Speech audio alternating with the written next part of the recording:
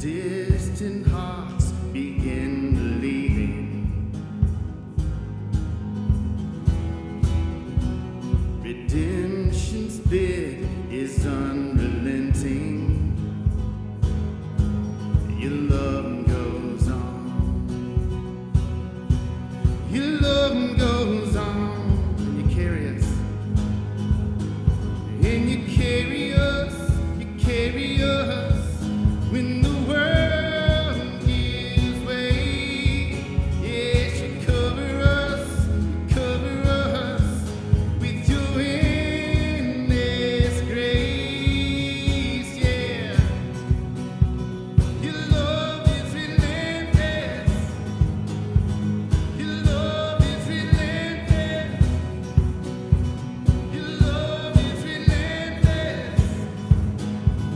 Your love is relentless. The time is up for chasing shadows. You gave the world a light to follow.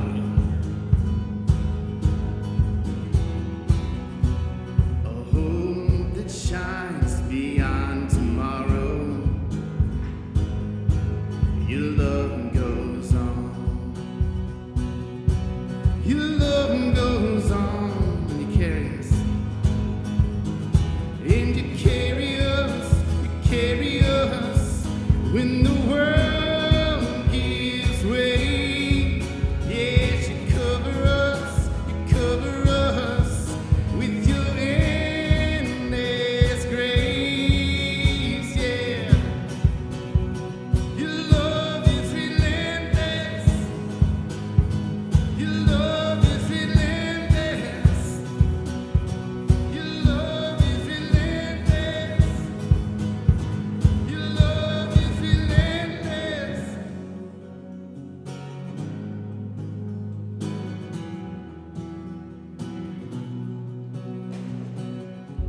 Tearing through the veil of darkness, breaking every chain, you set us free. Fighting for the furthest part, you gave your life for all to see. Tearing through the veil of darkness, breaking every chain, you set us free. Fighting for the furthest part, you gave your life. Love is relentless. You carry us, relentless. You cover us, relentless. You carry us, relentless. You cover us, relentless. You carry us, relentless. You cover us, relentless, Lord. If that's new to you, I hope it blessed you.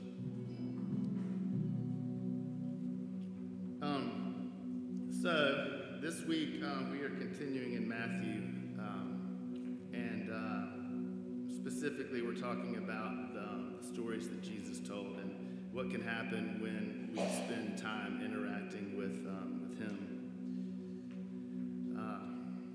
Has anyone ever heard the term or maybe even the song, the simple gospel? Well, the purpose, everybody knows what the purpose of the gospel is? I'm assuming yes. Okay, so the purpose of the gospel, in case you don't know, is to proclaim the good news of what God has done in and through Jesus so that people will respond.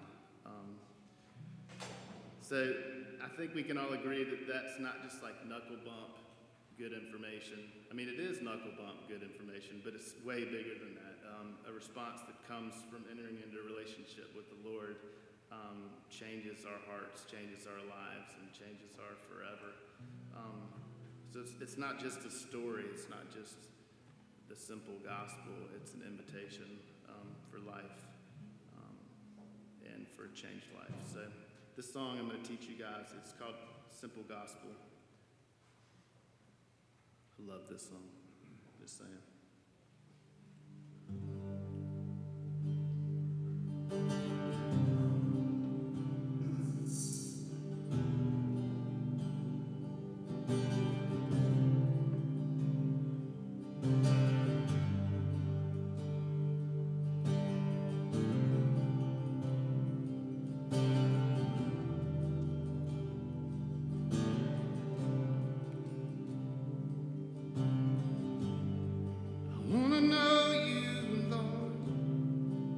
like I know a friend. I wanna know you, Lord.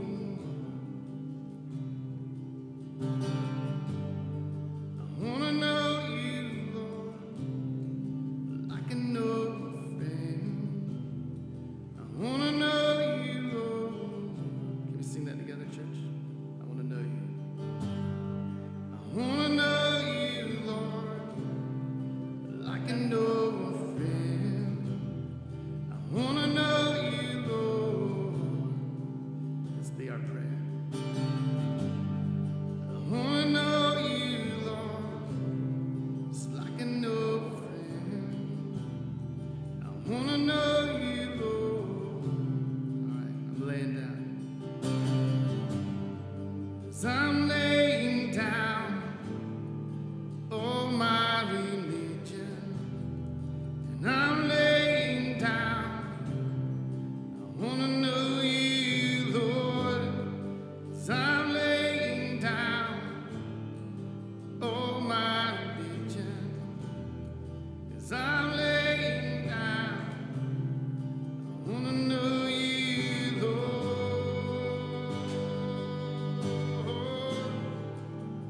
Know you, Lord. I used to think, 'cause I used to think that I can box you in, but I'm laying down. I wanna know you, Lord. Lord, I used to think that I can box you in, but I'm laying down. I wanna know you, Lord, 'cause I used to think that I can box you in, but I'm laying down. I wanna know you, Lord. I wanna know you, Lord.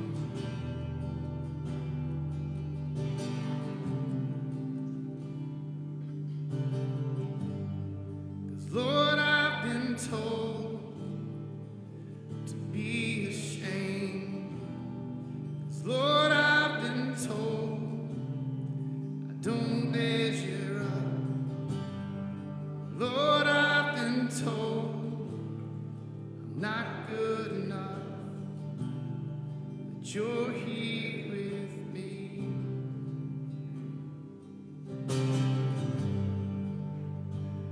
I reach out and you find me in the dust.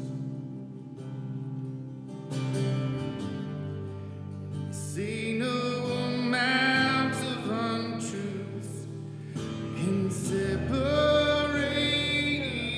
us. Reach out. Reach out and you find me in the dust. See no amount of untruth can separate us. I reach out,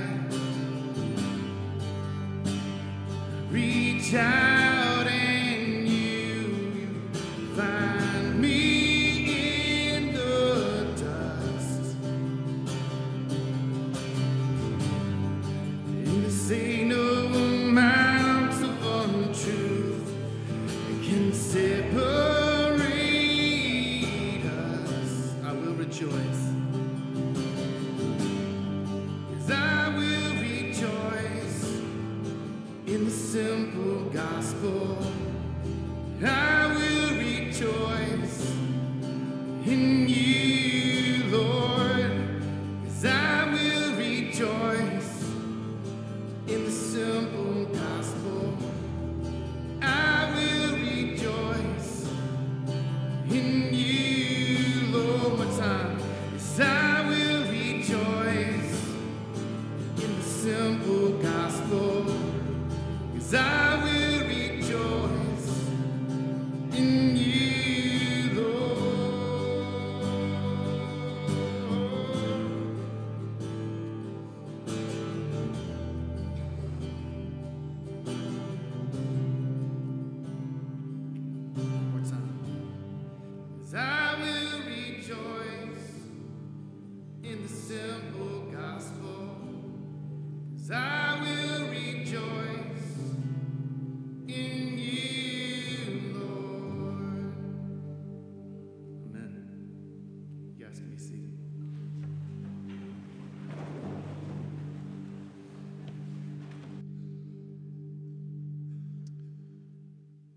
This is the time of the service when we just take a few moments and come to a place of confession. I'm reading a book called The Divine Conspiracy by Dallas Willard. It's an older book, actually. And one of the things that has struck me is we've just missed the truth of the gospel. We've just missed it in our culture. And one of the things that Jesus said through John, the disciple, is if we confess our sins, he is faithful and just and will forgive us our sins and cleanse us from all unrighteousness. And so let's just take 30 seconds to reflect on that. Whatever you brought in here that's keeping you from understanding the love and the grace and the mercy of God the Father and the Son and the Holy Spirit, I just want to invite you right now in these 30 seconds to just let it go. Let the Lord have it, and let you go on with him where he's called you to be, how he's called you to be. So let's just take 30 seconds, then I'll pray after that.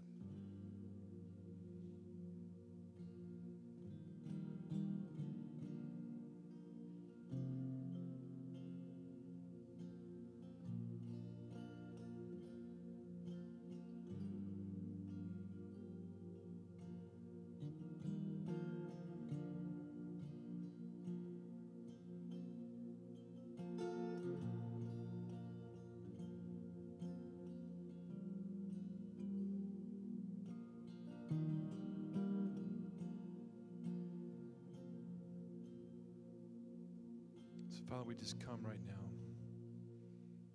Just in the name of Jesus, just pray that all the things we brought that are keeping us from being loved by you the way that you love us, I ask, Lord, that right now we would just let them go and just sit here and relax in the saving and merciful and gracious love of Jesus. And we thank you in his name. Amen. This is the time we come to the offering as well, and if you're not don't call Waypoint home. We don't want you to feel any pressure whatsoever. If you do feel called Waypoint home and feel led to give this morning, we're going to pass the baskets through the rows, and I would love for you to just go as the Lord leads with that. And then in the meantime, just enjoy the music. Thanks.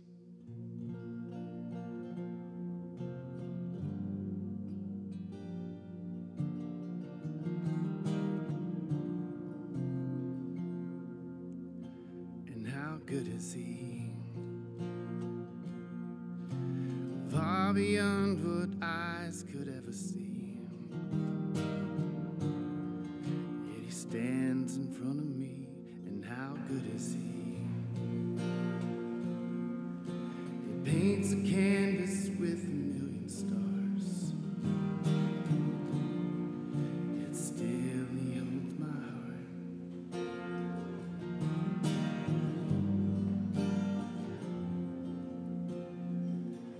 Our Father in heaven, the light and salvation. Oh, how good is he! In the breath of Almighty, before and behind. Oh, how good is he! And how good is he? Forgiveness isn't bound by circumstance. He's the God of second chance, and how good is he? When a sinner's heart is all that I can bring, still he welcomes me. How good is he? Our Father in heaven, the light of salvation. Oh, how good is he? The breath of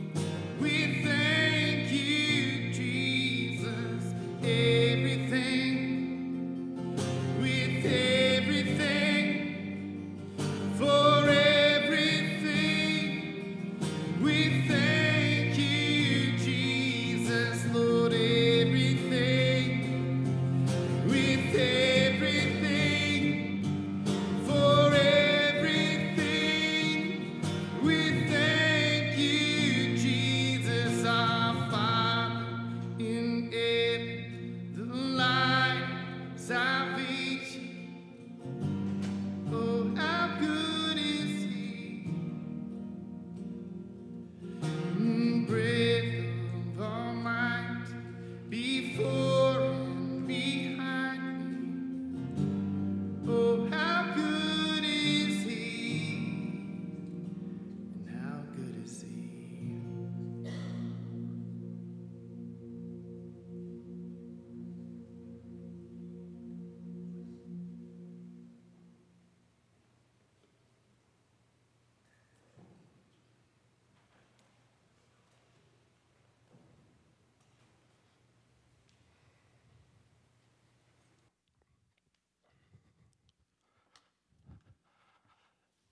If you have your Bibles with you, today's scripture lesson comes to us from Matthew 13, starting with the 3rd verse. Listen to the word of God. Then he told them many things in parables, saying, "Look, he who has ears, let him listen." The disciples then came to him and asked, "Why do you speak to the people in parables?" And Jesus responded and said, "This is why I speak to them in parables. Though seeing, they do not see. Though hearing, they do not hear or understand. In them is fulfilled the prophecy of Isaiah. If you will be ever hearing but never understanding, you will be ever seeing but never perceiving, for this people's heart has become calloused. They hardly hear with their ears, and they have closed their eyes. Otherwise they might see with their eyes, hear with their ears, and understand with their hearts, and turn, and I would heal them. But blessed are you, for your eyes because they see, and your ears because they hear." This is the word of the Lord. Thanks be to God.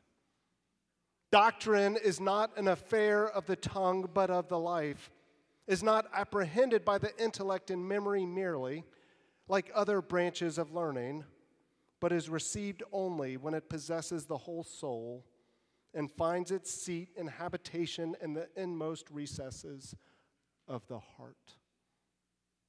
Now, if you're visiting with us, don't worry, that's not my normal delivery style. That's why they were laughing at me. That was actually a sermon by John Calvin, a preacher from 500 years ago who would stand in a pulpit like this to deliver that message. And while that message maybe sounded differently, at the end of the day, actually what he was trying to accomplish, what he was trying to say, is the same thing I want you all to hear today. Bottom line up front. The gospel is a story that doesn't give us information and instruction, but it's a story that seeks to transform our whole lives. This is a story that Jesus wants to invite us into. And when I was in seminary, I had a professor who would talk about there's two types of preachers, two types of worship experiences. Those in which you walk in and it takes the people of the street and draws them into the presence of God, and you sit beneath the formal teaching of an educated pastor, and he uses all these big words like sanctification and justification and superlapsarianism. And while you're in the room, you might not really understand what's going on. In fact, I had a friend once say it took him like 7 years to be able to understand that type of preaching. But you feel like you're in the presence of God just because of the formalness of the language and the environment and the space. And then my professor said there's another type of teaching. One that seeks to take these complex ideas and make them simple, that seeks to move from the pulpit to the pews and out onto the pavement, that seeks to translate God's big words into our everyday lives. And we're doing this series now over the next month about the parables of Jesus, and it's that type of preaching is how I see Jesus teaching. That he's taking parables, he's taking everyday language in order to explain big God concepts. I mean, if you look at even how Scripture was written, the main two ways Scripture was written, languages it was written in, was Hebrew and Greek. And Hebrew at this time period was a very kind of guttural, simple language by this very small tribe of the people of Israel. There was nothing mystical, nothing magical about Hebrew. It was a very plain language. And even the Greek translation, the Greek they used in the Bible was a simple Greek. It wasn't the educated Greek of Homer and the fancy educated Greeks. It was a very approachable, everyday language. You see, God's whole mission was to bring God to earth, to put human flesh on his Son, to speak normal, everyday language so we could understand who and how much God loves us, the simplicity of the gospel message. And so Jesus came and spoke and taught using everyday language. In fact, one of the things I love about Jesus is that he asks over 307 questions in the Gospels. He only answers 8 of them. Jesus was about asking questions and telling stories. He tells 40 parables, over 40 parables, because Jesus wanted to elicit in our hearts, wanted to ask us questions, not give us information, but seek to uncover in our hearts what our hearts desire. The very first words of Jesus in John's gospel is a question that I think beautifully encapsulates his mission. He asks you, what do you want? What are you seeking? What do you desire? You see, Jesus isn't looking to give us information, to give us instructions. He's looking to change our lives and to change our perspectives. Maybe sometimes you've heard of the Bible being an instruction manual. But I'll tell you, if this was an instruction manual, it's more confusing than like an IKEA instruction manual. Like, it doesn't give you clear guidance on what you should do. Like, let's say you're trying to figure out if you should move to Omaha. How are you going to figure that out? Or if you should take that new job. Or if you should marry your girlfriend. Like, it doesn't give you clear guidance in that. Maybe you'll do the old tried and true method of trying to figure out God's wisdom, where you close your eyes, you grab your Bibles, and you're wondering, should I marry this girl? And you throw it open, and you just randomly pick a verse, and you read it. And you happen to pick Genesis 24:67, where it says, and he married Rebekah, so she became his wife, and he loved her. That's great. But what if your girlfriend's name's Jennifer? Then what do you do? You see, the Bible's not an instruction manual that seeks to give us clear step-by-step instructions to every situation. It's not trying to show us it's not trying to tell us what we should do in every situation, but rather it's trying to show us how we should live in all circumstances. That the Bible is seeking to tell us who God is and who we are. It's seeking to tell us why God loves us so much, why he would send his Son for us. It's telling us who and why, not the whats and hows of the world. I love this quote where he says, if you want to inspire people to build a ship, do not command them to gather wood, to be assigned tasks and to work, but to show them the endless beauty of the sea. See, Scripture is telling us and showing us the endless beauty of God's love for us. It's inviting us into that story to see how much God loved you. The simplicity of the gospel. For God so loved the world that he sent his one and only Son into this world, not to condemn it, but to show us how much he loves us. I love to capture the 4 chapters. I call it the 4 chapters of the gospel. You can sum up the entire Bible with these 4 chapters. Chapter 1 is Genesis 1 and 2, the opening pages of the Bible. And it's a story about how God created us, that we're creatures, that God's in charge, not us. And I think this chapter, it elicits a question from us. What if there was a God who loved you, who created you, who knows you better than yourself? Well, what if there was a God who loved you? That's the beginning question that we begin to wrestle with our faith. And then chapter 2 picks up in Genesis 3, and it runs through the rest of the Old Testament. It shows story after story, man after man, woman after woman, child after child, wrestling with this idea, trying to fix everything on their own, trying to earn God's love, trying to earn everything, and they keep stumbling and fumbling and making huge mistakes. And the story is showing us that we're all people of need, that we're broken. And I think it asks a question of you: what if you can't fix it? What if you can't fix that problem, that sin, that brokenness in your life? What if you can't fix it? Where are you going to turn? And that tees you up for the third chapter.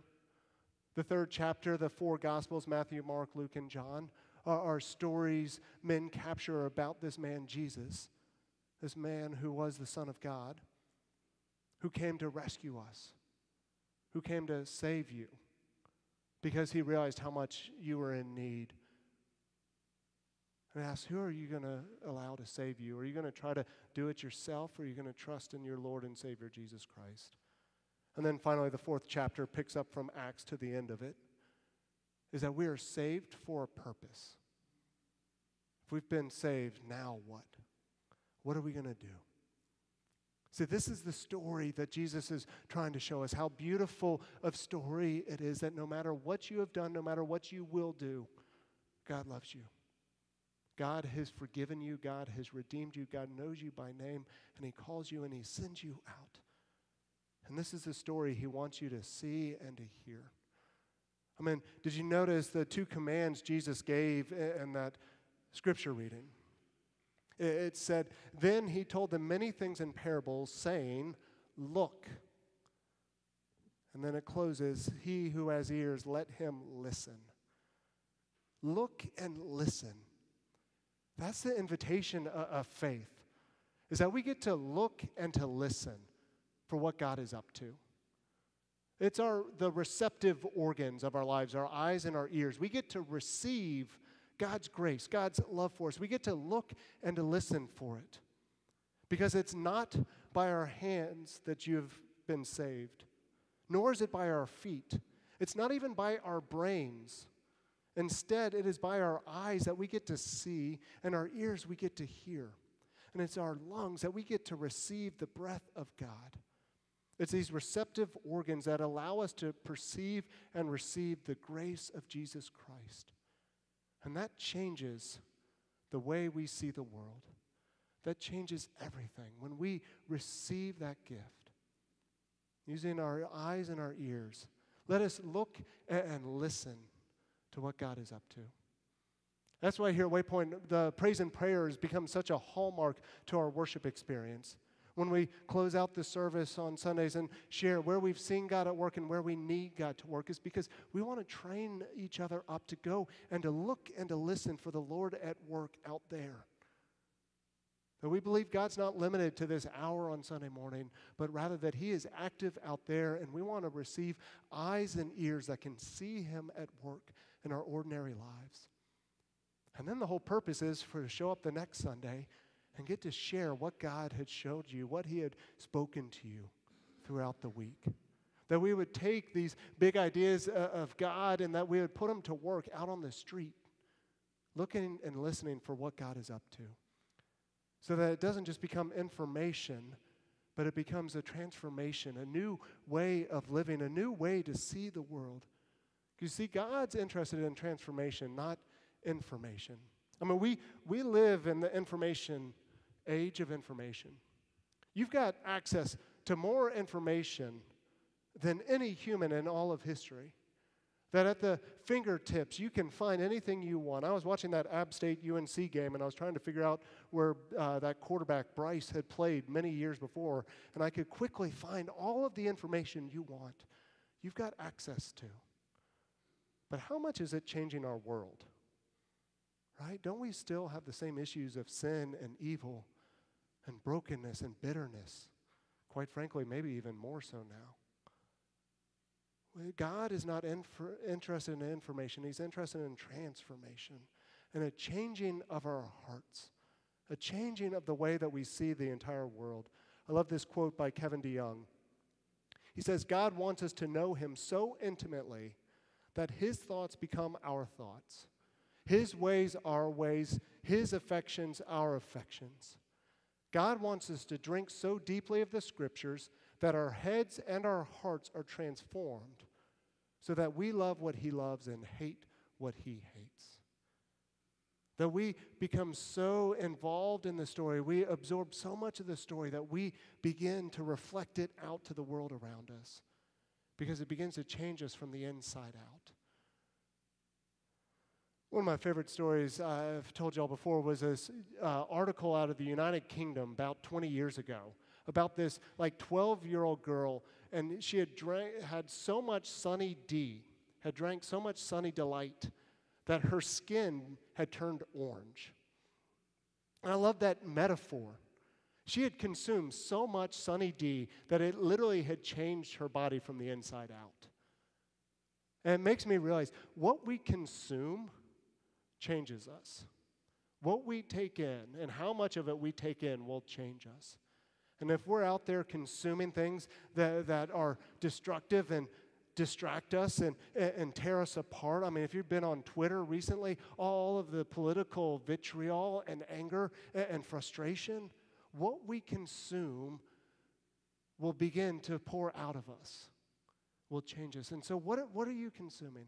I mean, I know if I read like a Jack Reacher novel, if I go to some Mission Impossible movie, if I'm coming out into the parking lot, I'm convinced there are like spies in the parking lot waiting for me. Because what we consume begins to change our attitudes and change our hearts. And so are we consuming Scripture, God's story for us? That God loves you. God has forgiven you. God has freed you. Are we consuming so much of that like the Sunny D girl, our bodies begin to reflect God's goodness, God's love, God's grace, God's forgiveness, God's mercy to the world around us?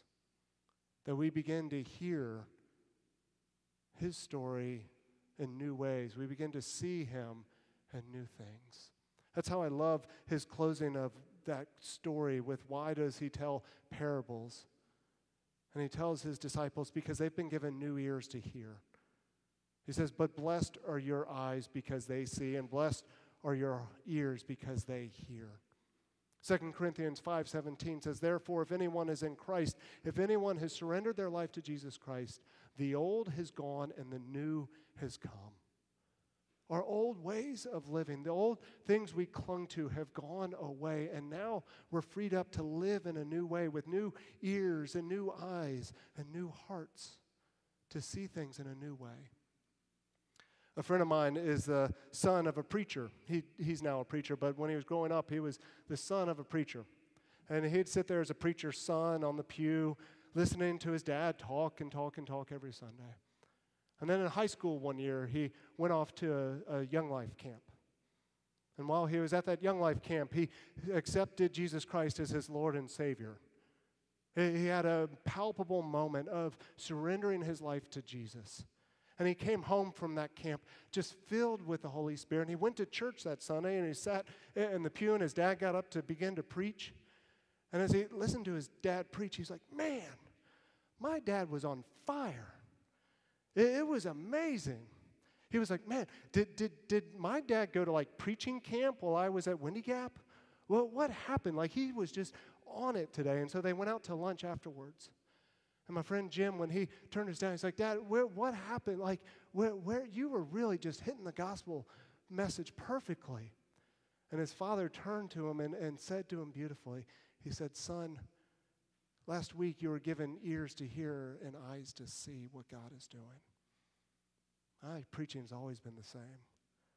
But you have a new perspective to see what's going on. Have we allowed God to change our hearts? To change our eyes?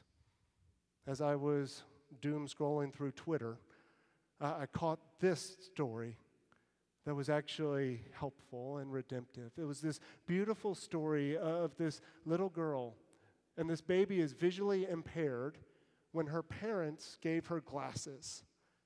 And I just want you to see what happens when she gets to see her mom and her dad for the first time. Watch this.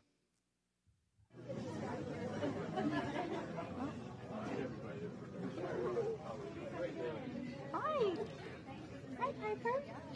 How are you? Hi, can you see? Can you see? Yeah. Hi, honey.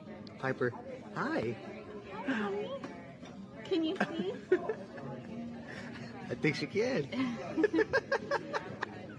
Hi, babe. Isn't that a beautiful description of the transformation of the gospel? Right? Putting on new glasses, but at first we want to fight it. It's awkward, it's weird, what's going on here? But then if we let those glasses settle in, we get to see our Father's love for us. We get to see the good news of Jesus Christ. That God loves you. That God has forgiven you. That God has accepted you because he sent his Son into this world to die for you. And Jesus took on the weight of our sin and our brokenness so that we get to smile when we see how much God loves us, when we see his grace poured out for us. In a moment, I'm going to invite Chip to come up and play a song called The Wonderful Cross. And as we stand and as we sing this song, I want you just to look and to listen. I love this song because to me, it paints a beautiful picture of God's love for us. And I would just invite you to look and to listen to how much God loves you. Thanks be to God. Amen.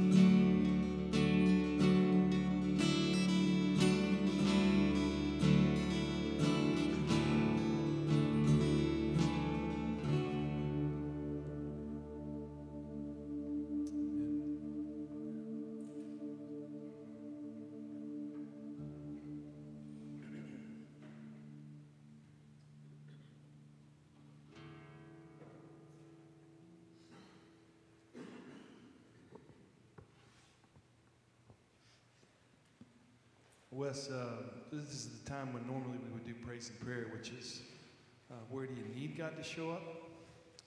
Where have you seen God show up? Or where have you seen the Holy Spirit at work in your life, using you in somebody else's life? And I want to step back a few weeks. I brought this sign when I preached this summer,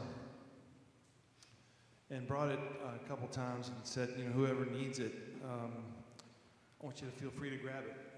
Come what may, whatever happens. And I picked that up at a shop in Blowing Rock this summer and just felt like, that's for somebody that I know. And I had it here for a few weeks this summer and had it up front and nobody grabbed it. And frankly, I realized it was for me. And I want to share something with you that's just going on for me and for Em and me, just so you can be in prayer. And I've seen God work here. I need him to work here. I just want to let you know what's going on. But I, a while back, got diagnosed with some kidney stuff, and it's not cancer. But at this point, many of y'all know I did lose a lot of weight last year. It was not related to this directly at all. But part of what happened last year, I thought it would get better, and actually got a little worse. And so just to tell you guys where things are, I'm in stage 4 kidney disease of 5. Where it's headed is that at some point I will need, either it can stay the same for months or years. It could stay the same, which I hope it will. I'm praying for healing. I'll be honest, I got some folks praying for healing. I've seen God, my dad of 2 types of cancer, I've seen God do amazing things. So I'm praying for that and believing that that is absolutely possible. If it doesn't happen that way, where it would lead would probably be dialysis or kidney transplant at some point. And I just want to let you guys know that that's going on. I'm going to ask that you pray just for me and them as we kind of wade through this, particularly for my sweet.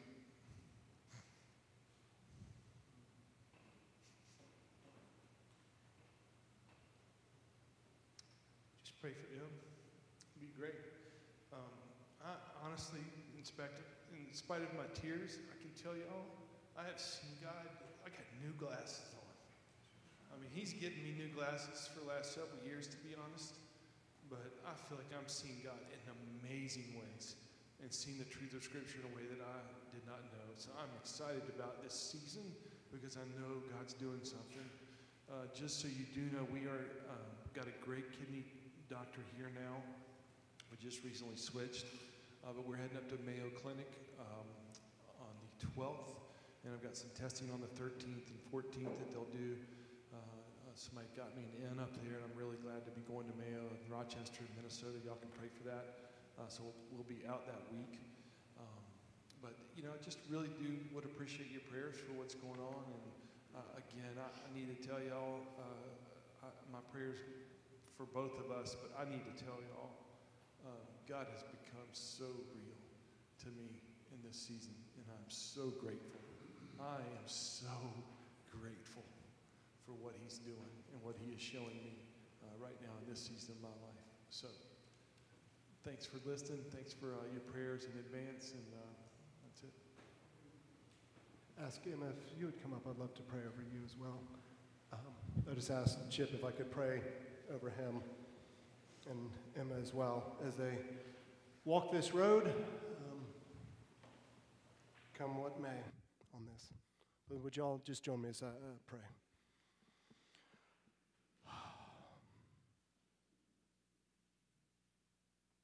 Father God, we come to you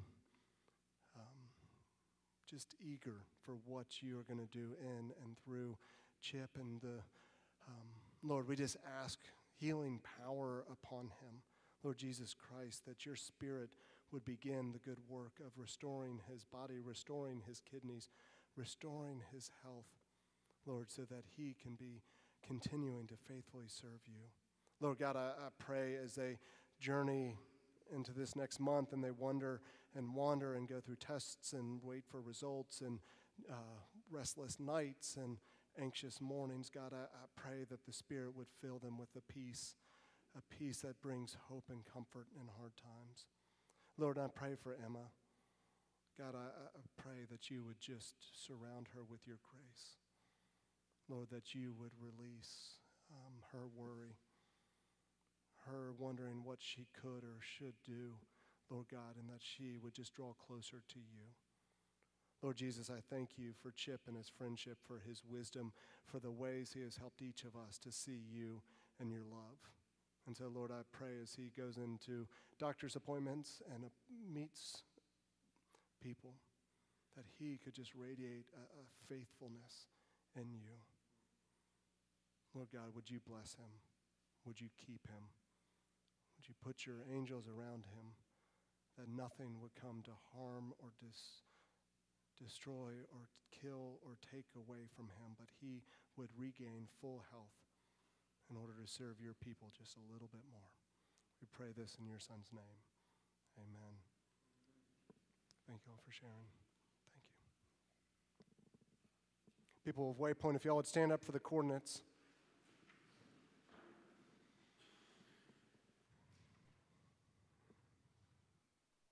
Friends, as you head out this door this morning, where do you need the gospel to transform your heart?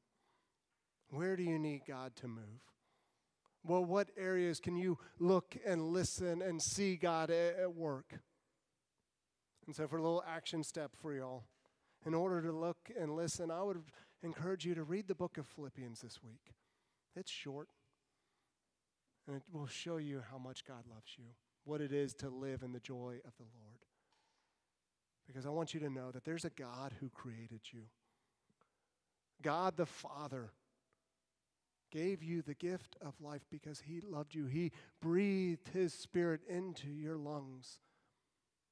And then he sent his Son, Jesus Christ, to show you the depth of his love, that Christ would surrender everything for you so that you could be set free.